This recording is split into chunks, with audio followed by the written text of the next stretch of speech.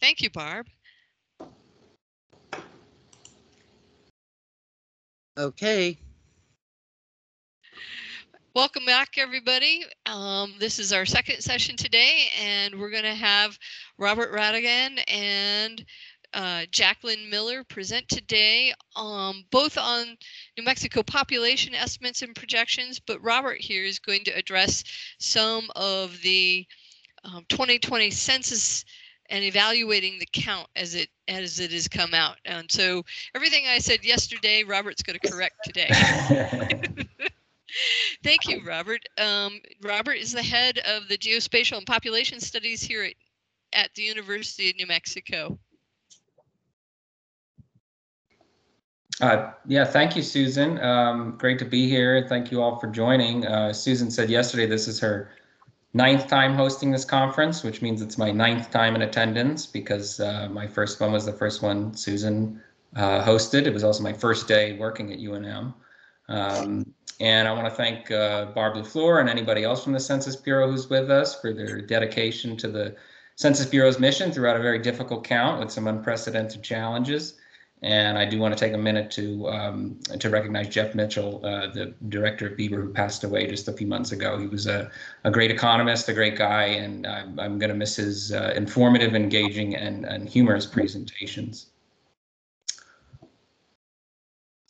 I am going to be talking almost exclusively about the 2020 census, and so as Susan kind of introed for me, the decennial census is essential for the population estimate, so that forms the foundation.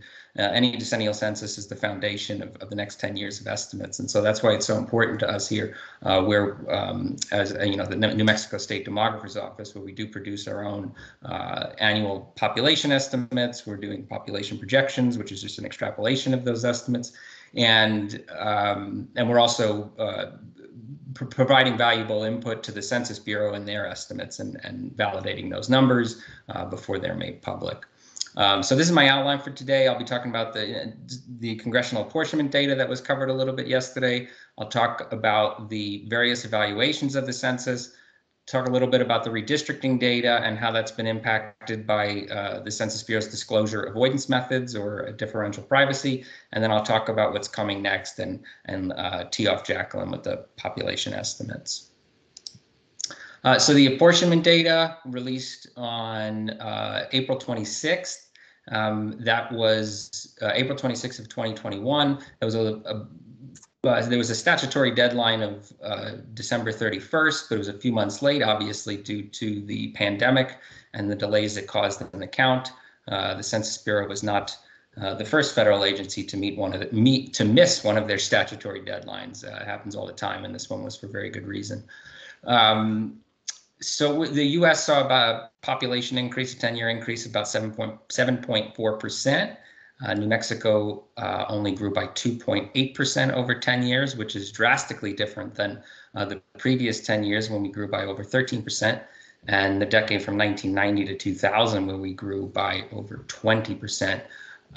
This is due to outmigration of many New Mexicans into neighboring states and around the country, but also quite a dramatic shift in natural increase. So declining birth rates, rising death rates due to our aging population.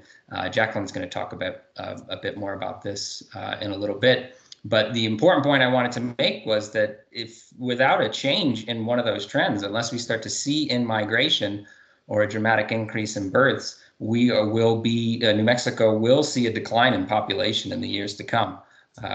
Because we have now reached a point where we are seeing more deaths than births.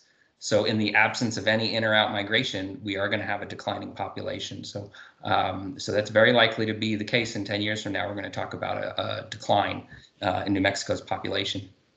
We see here from this map, there were 3 states that lost population over the 10-year period from 2010 to 2020. Those were Illinois, Mississippi, and West Virginia.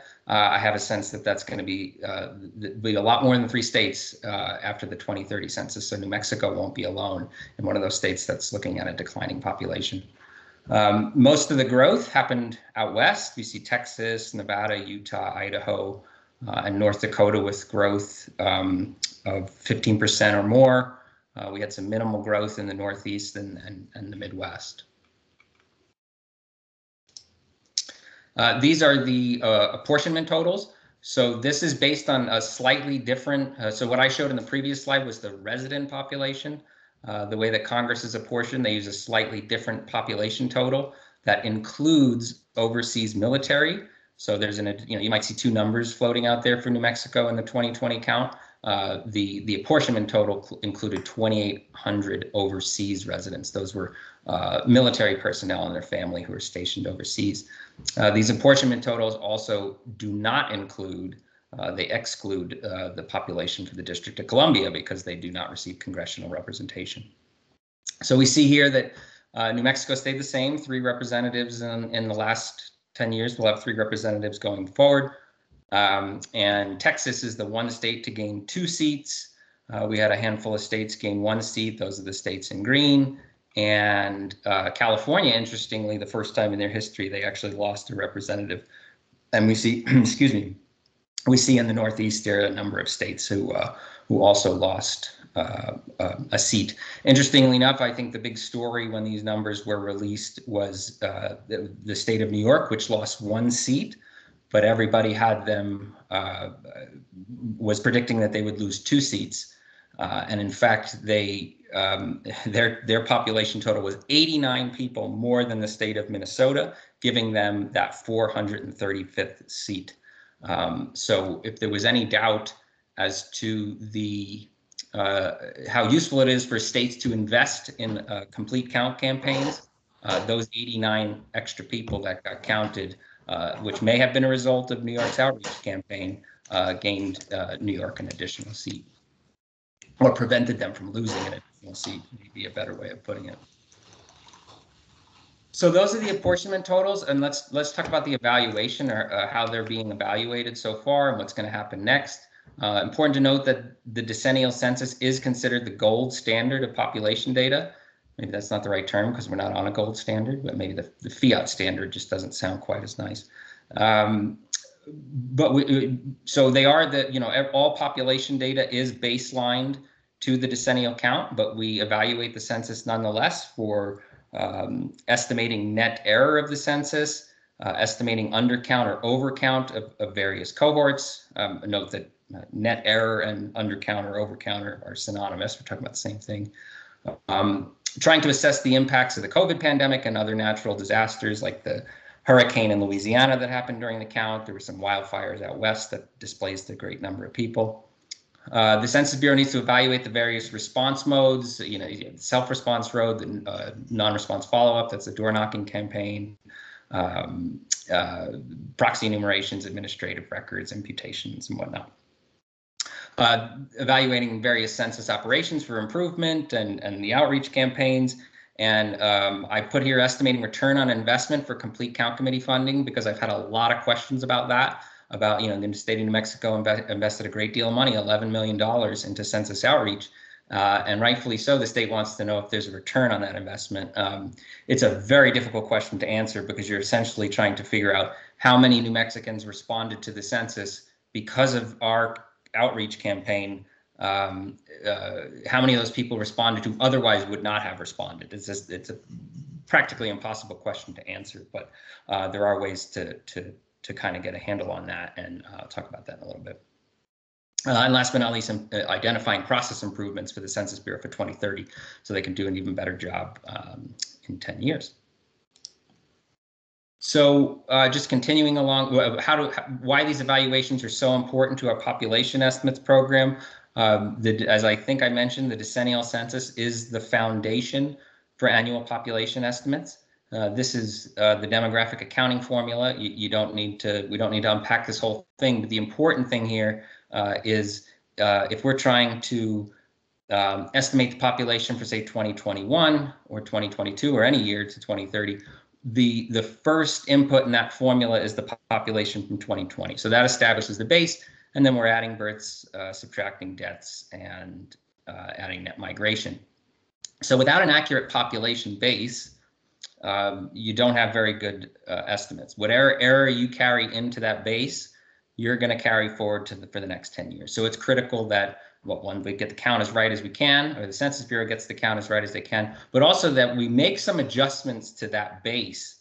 If we know that there was a certain population or a certain cohort that was undercounted in the census, there's an opportunity to adjust that base. And that's true for the Census Bureau or for the independent population estimates that we create here at GPS. Important to note that the Census Bureau, unlike the operations for the actual count and providing the apportionment totals and the redistricting data, which is guided very much by law, the Bureau has a little bit more discretion with their estimates methodology, including how they want to define that most accurate base. And the Census Bureau continues to do research into how to establish the best possible base for their estimates program over the next 10 years. And why this is so important, why the population estimates are so important, is because the estimates are the real foundation for the equitable distribution of the $1.5 trillion in federal funds that are distributed to states and local governments each year. So you probably heard a lot about all the money that's tied to the census during the outreach campaigns. It's really the estimates that drive the distribution of those funds, but you got to get the count right to get the estimates right. The estimates are also used as rate denominators for all sorts of rates, such as unemployment, uninsurance rate, even COVID vaccination rates. And the estimates are the population controls for the Census Bureau's sample surveys, of which there are many, including the American Community Survey, Current Population Survey, and the Household Pulse Survey and the Small Business. Well, no, let's stick with the Household Pulse Survey that we heard about this morning. So starting now into some of the ways that the census is evaluated. First is a demographic analysis. So the Census Bureau uses demographic analysis as one method to evaluate net coverage error at the national level. So it doesn't apply to states, but it does at the national level, and helps identify coverage differentials by race and undercount of young children. Undercount of young children can be estimated fairly accurately using this method because it relies heavily on vital records. So we know how many, more or less, how many kids were born throughout the decade. And so does that number match the number of 0 to 9-year-olds that were counted in the census? That's a pretty accurate way of gauging the undercount of young children. And very important to note that these demographic analysis estimates are independent of the 2020 census. And in fact, the Census Bureau releases historically and in 2020, releases the results of demographic analysis prior to releasing results of the census. So here in this slide that I copied from the Bureau, we see what the DA estimates for the US population was. They do a low, middle, and high series based on differing assumptions.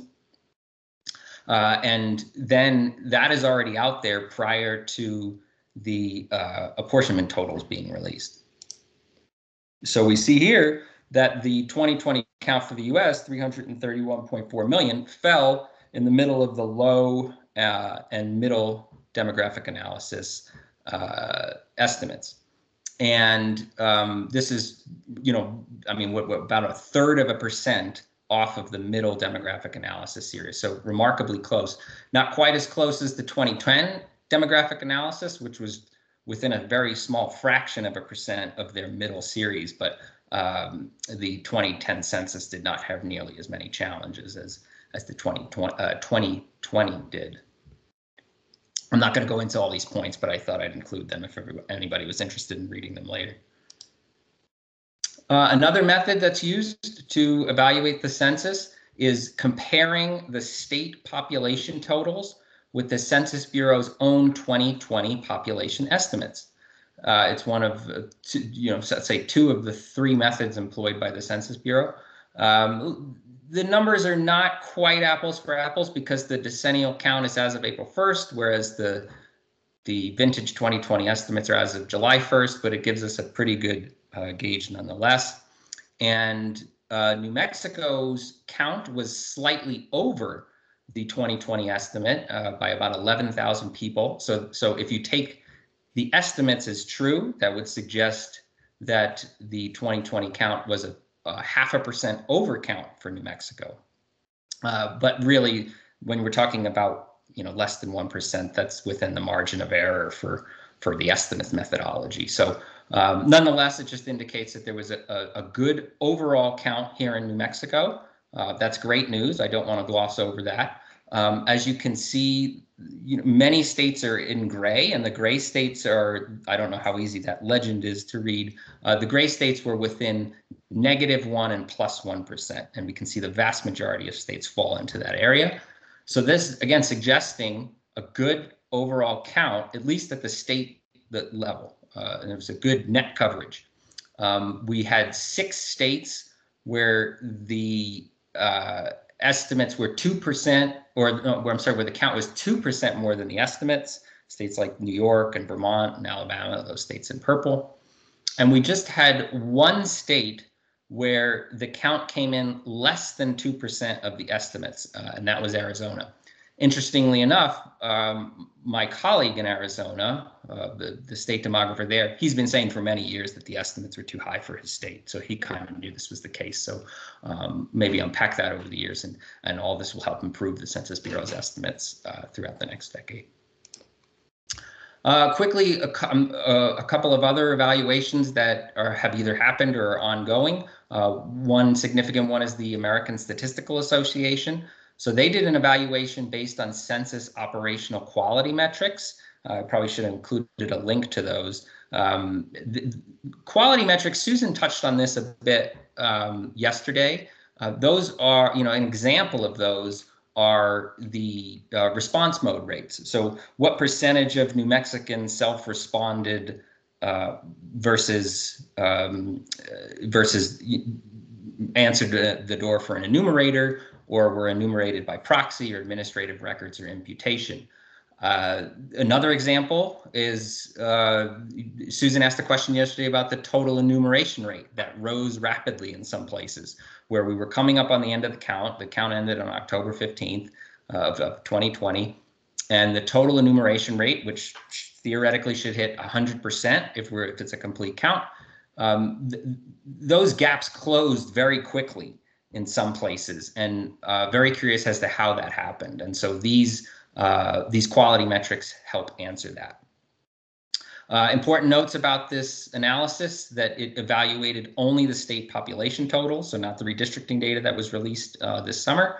And they concluded, first, they stressed repeatedly throughout the report that the analysis is based on limited data and that we need to see the quality metrics at a sub-state level. I'm going to talk about that again in a second, why that's so important.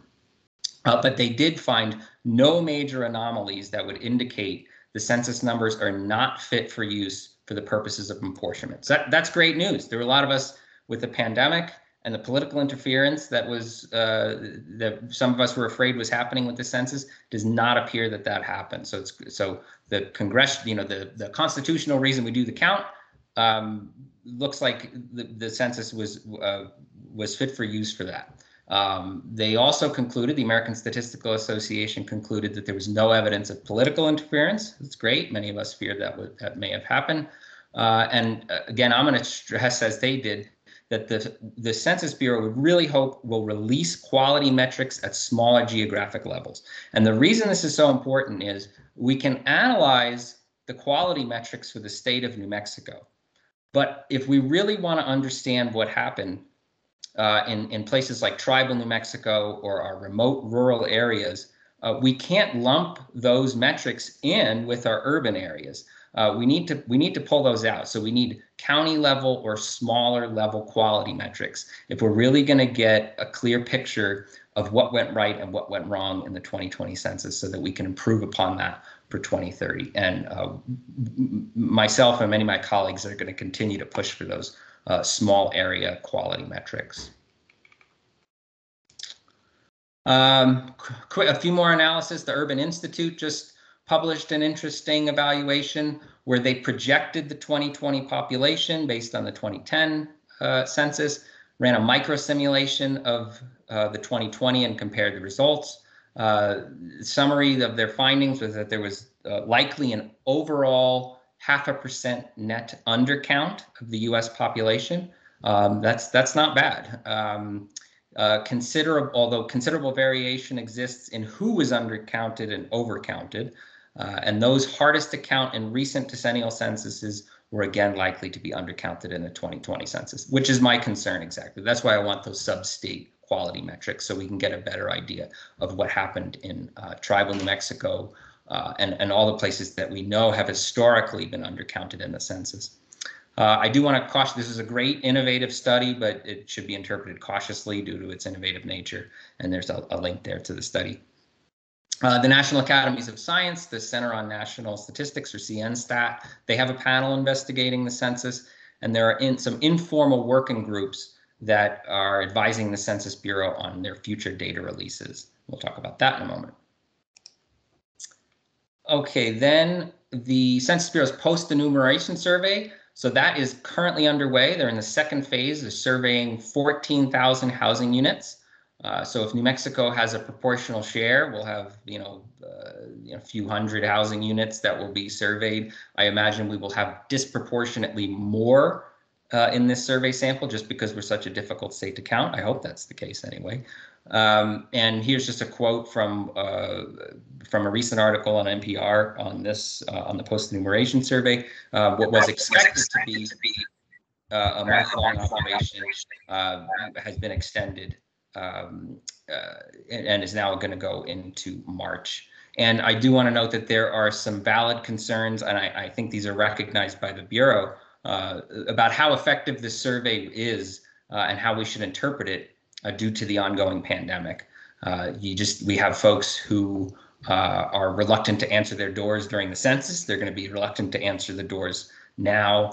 You've had people who've moved since April 1st, and you're depending on people to remember where they were as of April 1st, 2020. So we're talking about 19 months ago.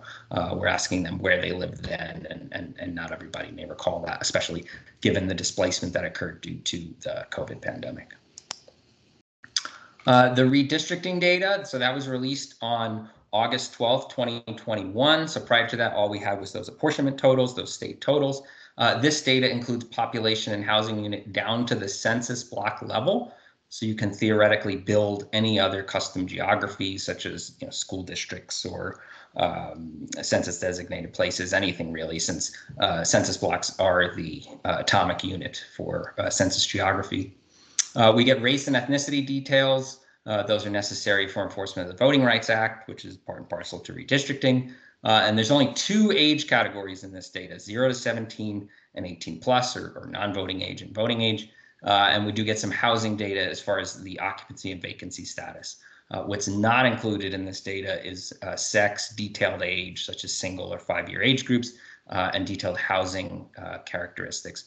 That's all forthcoming in the next wave of data, which I'll talk about in a slide or two. Note that the redistricting data was deliberately noisy due to disclosure avoidance measures. That's nothing new. There's been disclosure avoidance applied to census releases going back to 1970. It is particularly noteworthy in this census due to the innovative level, the innovation that was used in the disclosure avoidance method, and I'm going to talk about that a little bit in the next slide.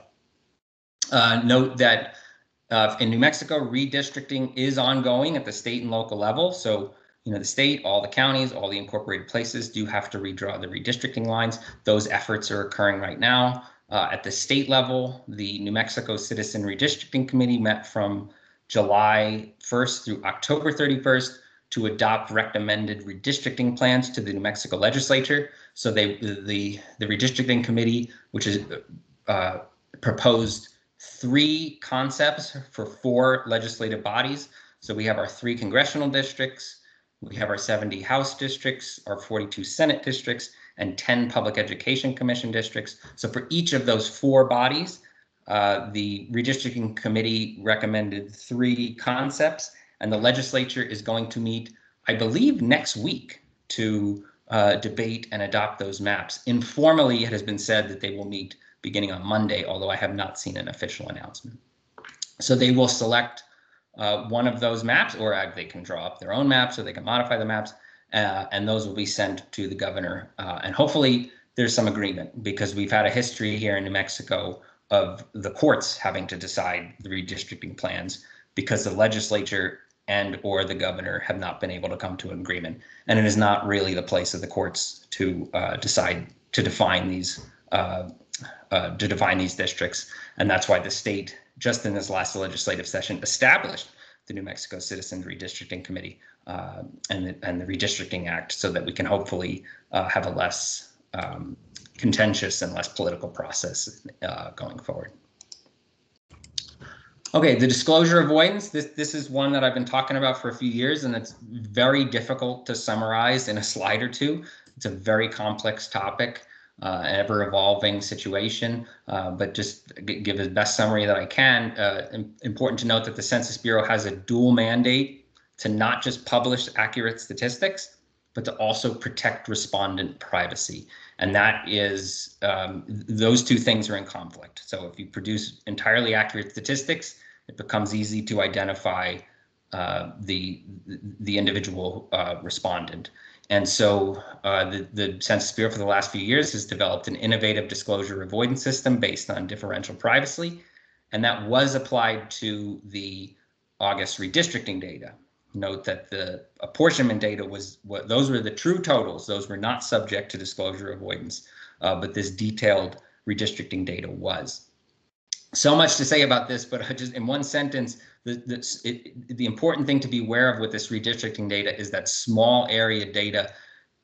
It's about, if we're talking about populations of less than 500 people, the numbers should be interpreted very cautiously. I don't know how you explain that to, say, whoever is redrawing the county commission line for Hardin County and its population of 700 people.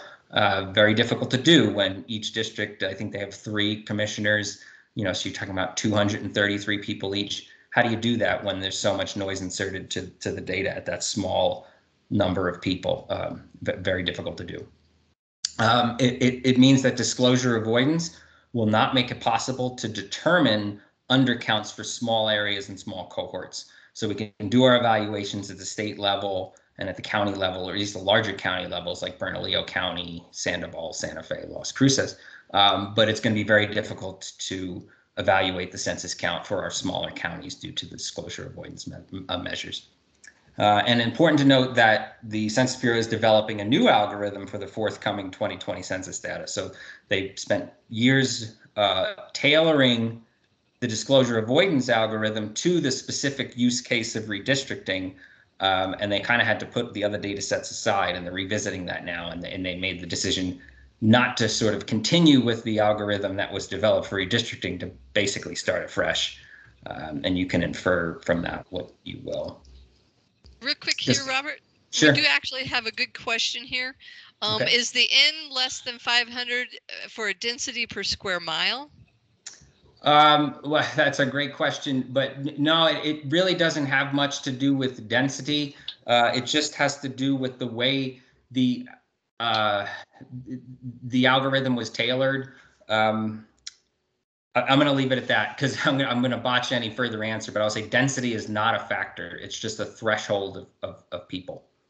So, and we have another question that's real good here. During the 90s and the 2000s, the PEP estimates leading to the 2000 and the 2010 census were high compared to census counts, at least for the city of Santa Fe.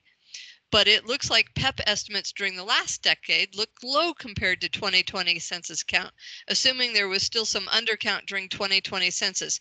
Is there any idea why PEP estimates and census count actually flipped roles over the prior 2 decades? Short answer, I don't know. A little bit longer answer is, we continue our county and sub-county level evaluations. We're not ready to draw any conclusions on that. Santa Fe County, I believe you said Santa Fe County there, Susan, when you were reading the question. City of Santa Fe. City of okay, sure. So Santa Fe, it's an unusual place. It's got a lot of part-time residents, and that complicates the count historically, but particularly during the pandemic, where you may have had, this is total speculation on my part, but you may have had folks who part-timed in Santa Fe who were in Santa Fe on April 1st, 2020, who may not have been there otherwise because of the pandemic. They escaped from, say, one of the coastal areas or a larger city and came to Santa Fe. So that it's a very valid question, very valid concern. We're just not ready to draw any conclusions as to what may have occurred there yet. And then I'll just interrupt a little bit. There are two other comments. One, Kendra Martinari says New Mexico count exceeded estimates thanks to Robert and others and their enduring efforts towards a complete count.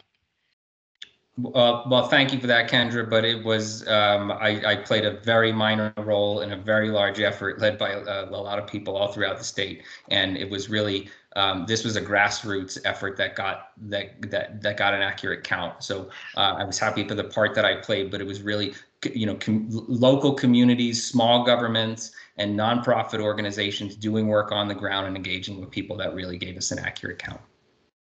And then John Shepard, thank you, Robert, for your service on the Citizen Redistricting Committee. Thank you for that. So you're good to go for the next slide. Okay.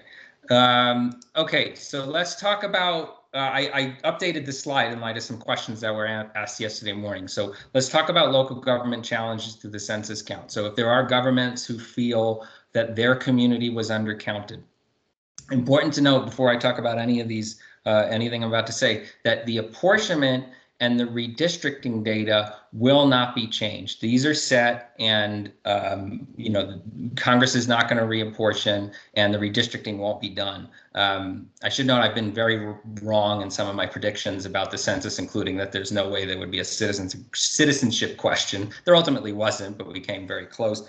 And I was wrong about the Census Bureau. I thought they were going to backpedal on the disclosure avoidance measures after they released some of the demonstration data, but they went ahead with that anyway. So don't listen to my predictions, but I'm pretty confident about that top line there, that these apportionment and redistricting data are set.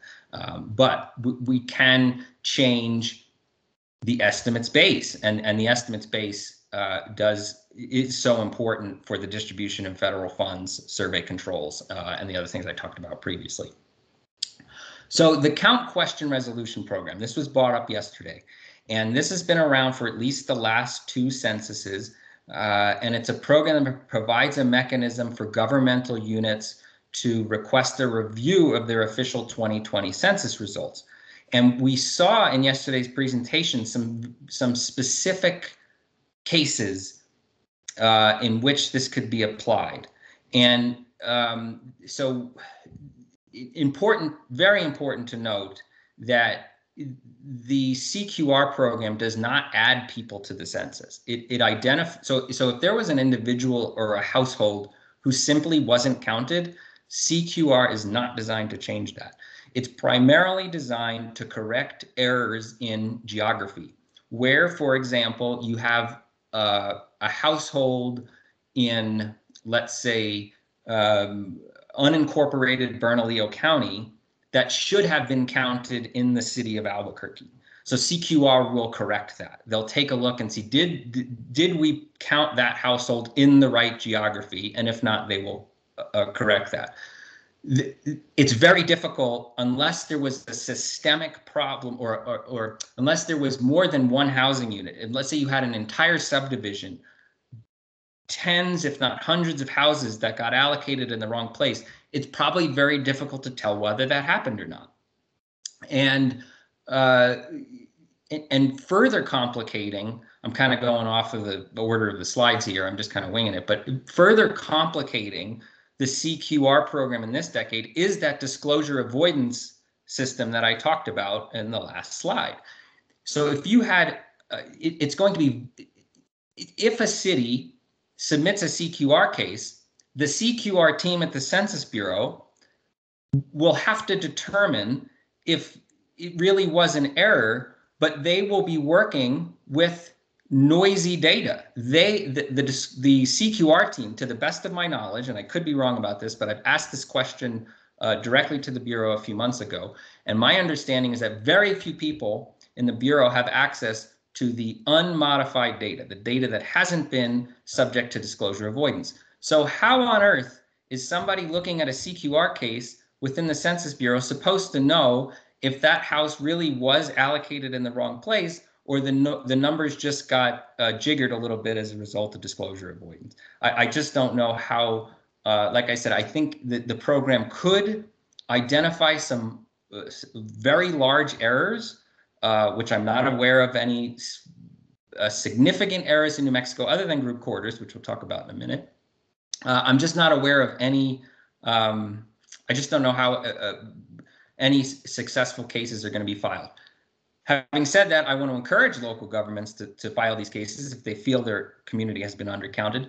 Note that it has to be the highest elected official to submit a case. So, the mayor of the city or the chair of the county commission. And note that my team is happy to provide technical assistance. So just reach out to us, and we're happy to help with that.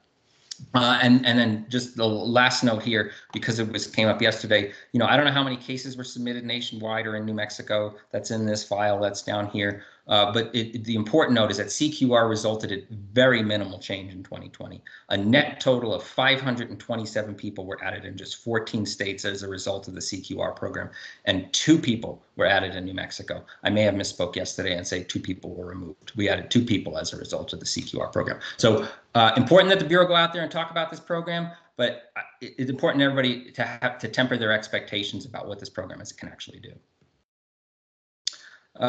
So this yesterday also mentioned was this post-census group quarters review. This is a new program because the greatest impact of the COVID pandemic on the 2020 census may have been to the group quarters count. And there's a lot of reasons that I think that was the case. I listed some of them here. You had the count was as of April 1st, but people began displacing in March. So you had people leaving large cities like New York in March, even though the count was as of April 1st. You had enumerators had difficulty accessing certain facilities. It's difficult before the pandemic. It became even more difficult during the pandemic. You had nursing homes in crisis. The homeless count was delayed until September. And the count review operation of the group quarters that my team was supposed to be a part of, we were supposed to review these counts of group quarters. That event was canceled. So we never actually got to verify whether all the group quarters in New Mexico were counted. So there is a program to correct this. And I think where we're going to see the biggest movement is in the count of college students, because they were displaced in March, but the count was supposed to be as of April 1st.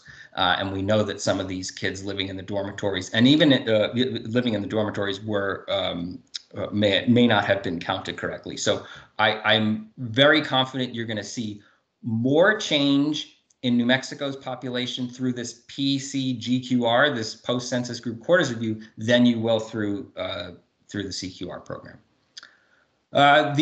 So those are sort of the Bureau's 2 formal ways of adjusting the count. There is also a special census. A municipality can request a special census. That program will probably resume in 2023, 2024. It's suspended right now, but it's important to note that this is very expensive. The municipality has to pay for it themselves, and it often doesn't have the desired increase in population. Just like the decennial, you've got to market this, and people have to know about it and have to be motivated to respond, and that's not always the case. It's probably less so the case with one of these special censuses, unless you're talking about a really small town where word of mouth can go a long way. And then finally, I've been criticized for my mentions of litigation against the Census Bureau, or threats of litigation, but it's a reality, and I'm surprised actually that there hasn't been more lawsuits to date. So far, the 2 most prominent lawsuits are the NAACP suing over the systemic undercount of the Black population, and Fairline's American Foundation, which has ties to National Republican redistricting effort, has sued over count imputation. So that's another kind of topic I don't have time to get into. But when the Bureau has exhausted all their methods for counting people, they impute remaining people from households they have every reason to believe are occupied, but which the people haven't been counted yet. They impute those populations. We're talking about less than 0.5% nationally and in New Mexico, but the Bureau is being sued over that. I think the intent is to remove those people who are imputed. Okay, I think I'm almost done. Well, going a little bit longer than I anticipated. I apologize for that, Jacqueline. This is my last slide. So next up is the next wave of data, which is the demographic and housing characteristics file, and subsequently the detailed demographic and housing characteristics file. There's a link there to show you the proposed table shells. And it's important that actually you take a look at those proposed shells, because they are proposing far less data than last decade. So the comparable data being SF1 and SF2, they're reducing the number of tables and the number of data points, and that's tied to the disclosure avoidance method. So the more data you put out there, the easier it is to reconstruct the underlying database and reveal the identity of a respondent. The disclosure avoidance algorithm for that is still under development, as I mentioned, so that could delay the planned release of summer 2022, but hopefully we do have that data by then. And then last but not least, we have the vintage 2021 estimates coming out. So that'll be within the next week or two. The vintage 2020